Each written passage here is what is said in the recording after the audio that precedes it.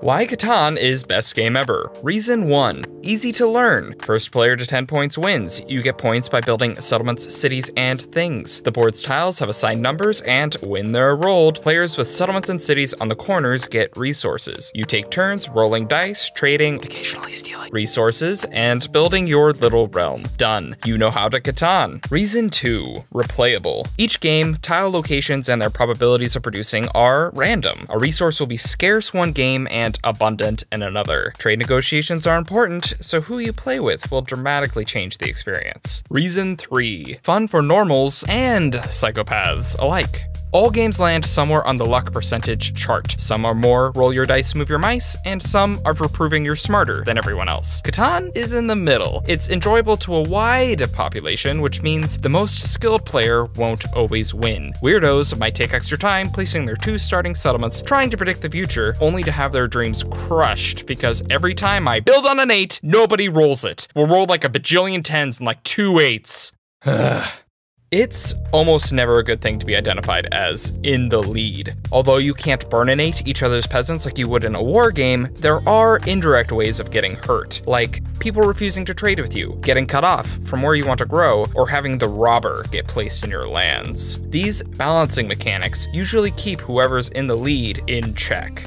If a game is too short, you don't get invested. If it's too long, you want to die. Catan is perfect. Takes about an hour, and you're not sitting idle waiting for your turn. You're regularly picking up resources, trading with the current player, or plotting out your next move to destroy the idiots around you. Oh, but still gotta blend in with the normals. Dirk, the suggestive manner in which you expressed your desire for wood was quite humorous. Haha.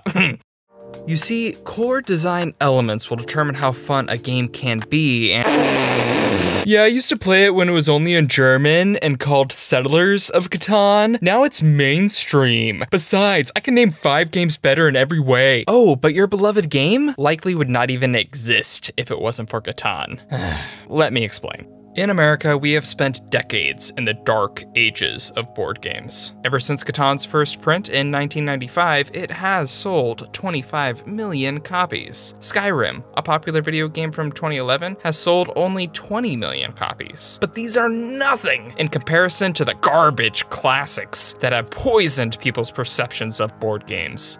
Catan is a way better game than Monopoly, and it still gets outsold 3-1. But there is hope. Catan is our light and savior, leading us into a golden cardboard age. Sales for new games have been rapidly growing, and Catan has been the gateway for many to those amazing games. It's seeping into our popular culture, and there are even national Catan championships. What did he do with this? He actually placed the robber down on the deuce.